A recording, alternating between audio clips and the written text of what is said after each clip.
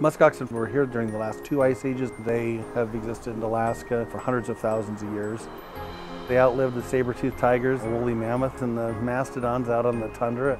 Their name is a complete misnomer. They have no musk and they are not ox. They're just a really unique animal. Their closest relatives are goats. They're essentially an Arctic goat.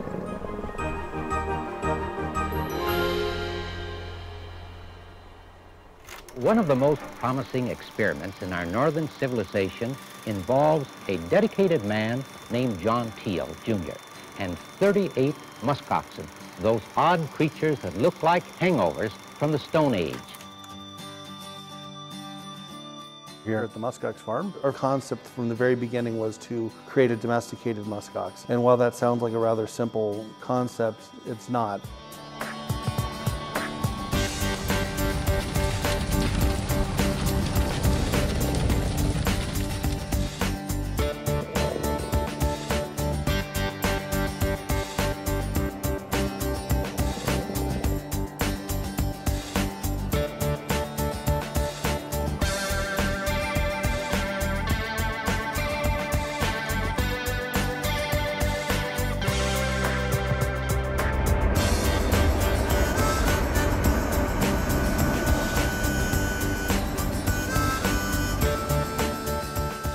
Our founder was an anthropologist with a really keen interest in people in the far north.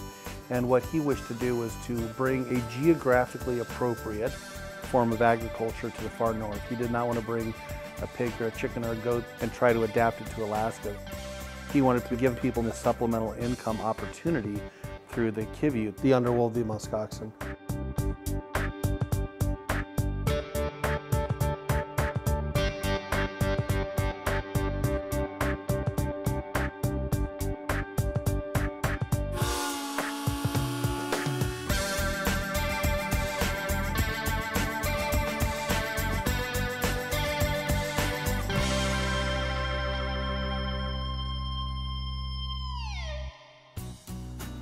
We started with 34 animals in 1964, and today we have 85 animals. I would say 85 animals on this property have 85 distinct different personalities. Some, they're not having it. They prefer to stay back in the pasture. They don't want to be on camera. They want to be out of the limelight. And then you have others like Iron Man here that are absolutely 100% hams. Like they will come up and see what you're doing. They're curious. They want to say hello. Most of them you can entice to do pretty much anything with treats. They are very food driven.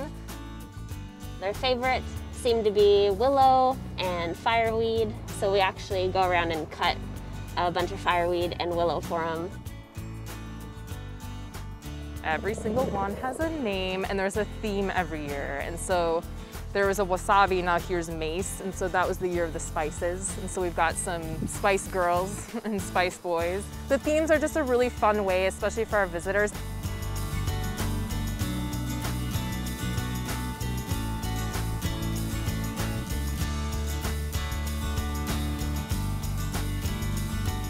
It's not every day when I could see live animals dated back from like the Ice Age. There's no musk ox in the lower 48, so there's only, so many left. I just have a lot of respect for how hardy they are to withstand like -60 temperature and do just fine out here without any kind of, shelter or anything. I did not realize that they harvested the wool from underneath, and it's so soft. Kiviu is magic. Kiviu is, it's one of the finest natural fibers. Every year around May, we will comb the kiviu off of all of our animals. What we do is we use this pick, and since they are already shedding, we kind of just reach in and scoop it off them.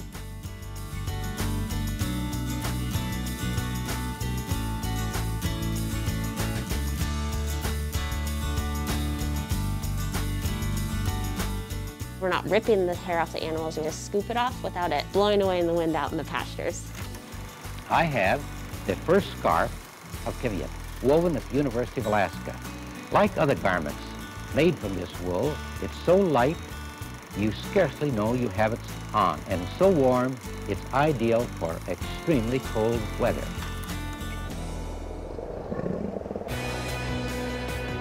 The greatest danger the musk oxen are facing today is going to be through climate change. It's changing in the Arctic far faster than it is anywhere else in the world. It sounds like an ice age is a pretty rough environment, but they're built for that exactly. What they're not really built for is the unstable environment that we're kind of going through now, and it's going to be really interesting to watch how musk oxen respond over the next 10, 20 years to this rapidly changing climate.